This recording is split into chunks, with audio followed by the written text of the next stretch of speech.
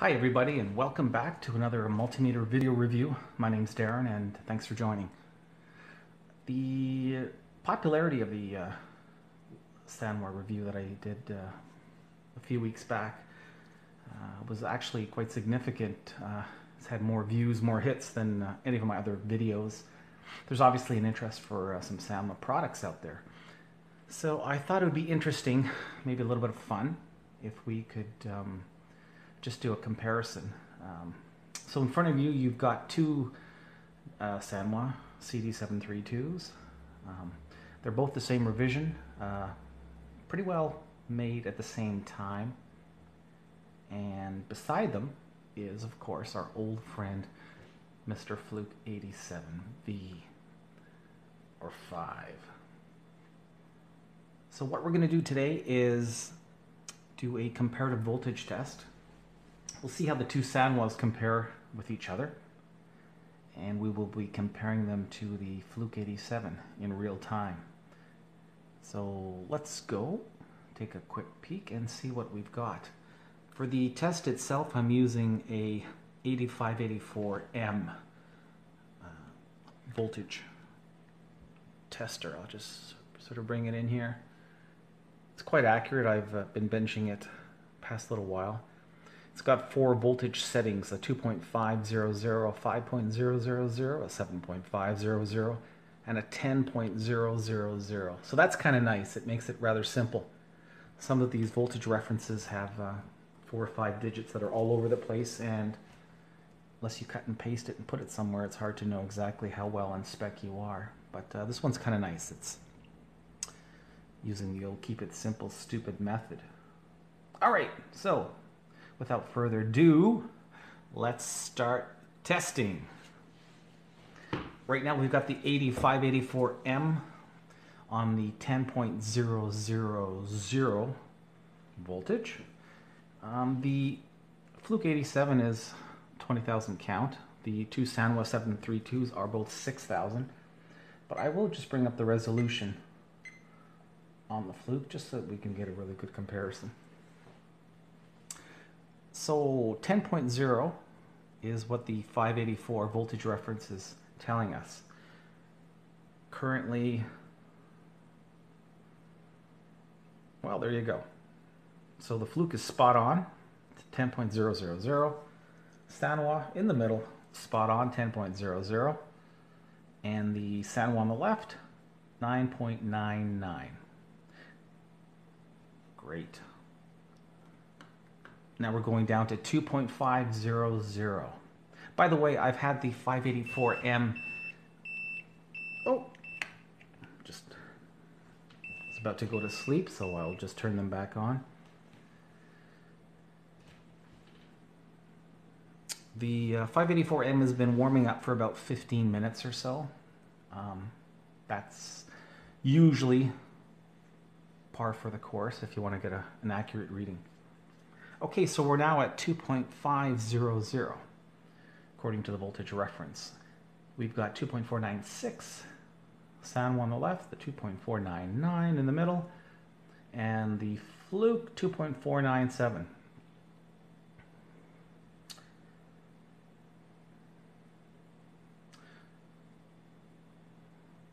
Okay, so we're going to take it up one more notch now. Now we're at 5.000 volts. And what do we have? Well, the Fluke, a little bit of flutter. There we go. Back and forth. Pretty close. 5.000 showing on the Fluke. That's spot on. 5.002 for the SANWA. And lo and behold, 4.995 for the other SANWA. That one's about 5 counts off. Still well within spec. And the last voltage reference, 7.500. And they're all showing 7.49. We don't have the accuracy of the Fluke, obviously, but pretty well on par for that last voltage reference. So there we have it. That was a quick rundown. The SANWAs, the 732s, I'm very happy with them. Excellent little multimeter. Small, compact, but sturdy, well made. I've got zero complaints. I think it's a perfect addition to anybody's workbench or toolbox. It's got great input protection and it's fairly accurate. I really can't say anything bad about these SANWAs. Now, they're not true RMS, unfortunately, but if that's not a must-have feature for you, then go for it. The price is around $100 Canadian, made in Japan. It's a great bang for the buck. It's a quality instrument. The other thing I'm going to go through today as well is we will do a quick continuity test with these SANWAs. I had forgotten somehow with my previous SANWA review to do the continuity, but I will do that shortly. The last thing I want to demonstrate here is the bar graph. I was conversing with various people. One of them was Joe, the fellow gent who has some great videos out there. He loves to blow things up, and it's great fun, and he's got a lot of knowledge. He was saying that he found the SANWA 732, the bar graph indicator, he said it was slow.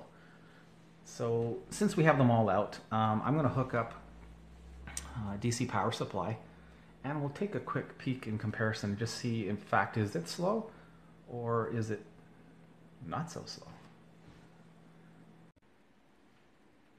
Okay, so currently we're sitting at around 1.3 volts. So let's watch the bar graph indicators and compare them. Now we're up to 4, 5, 6, 7, 8 volts.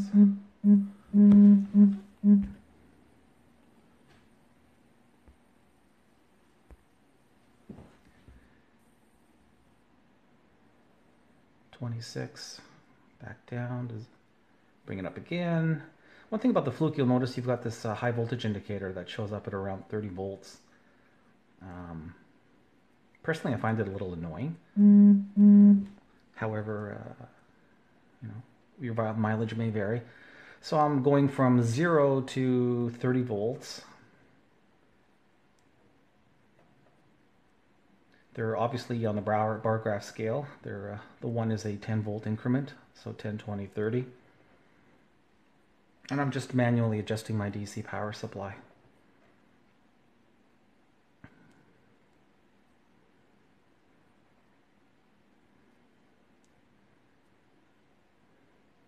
So there you have it. Let me know what you think. Personally, I think it's pretty good.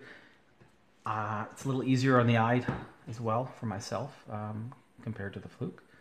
But I'm not dissing the Fluke, believe me, I love my Fluke 87. I just don't think there's anything wrong with the bar graph on the SANWA. I think it's, you know, really nice. Alrighty. So what we will do now is a quick continuity review with the SANWA.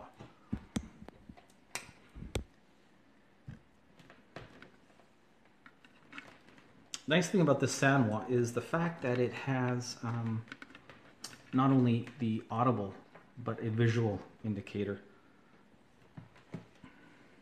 So if you're in a noisy environment, what have you, you know, you're not always going to hear your multimeter blaring, so it's always nice to get that visual indicator. You know, surprisingly, most multimeters, even the high-end ones, don't have a visual indicator, and I don't understand why. It just makes perfect sense. Obviously the Fluke, once again, there's no visual indicator. You'll see sometimes the screens will flash, what have you, but I really prefer a separate indicator that's strictly for continuity. Okay, so here we go. It's the SANWA in the middle, and we're going to test for continuity. We're using the wonderful SANWA leads, gold tipped. Here we go.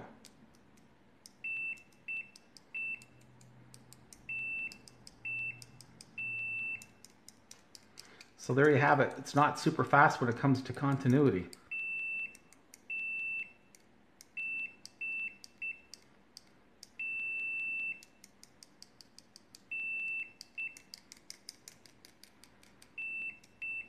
there's definitely a delay.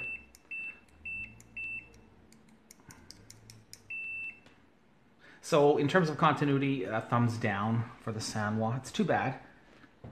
The visual indicator is really nice. I hope you can see it. It's the red LED in the middle.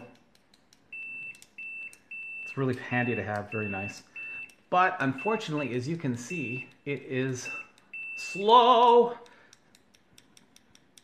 Disappointing. Oh well, what can you do? Believe it or not, I'm using an XL DT9205 for most of my circuit testing when doing quick continuity checks on motherboards or power supply boards and LCD monitors, what have you. This cheap $12 multimeter is incredibly fast when it comes to continuity.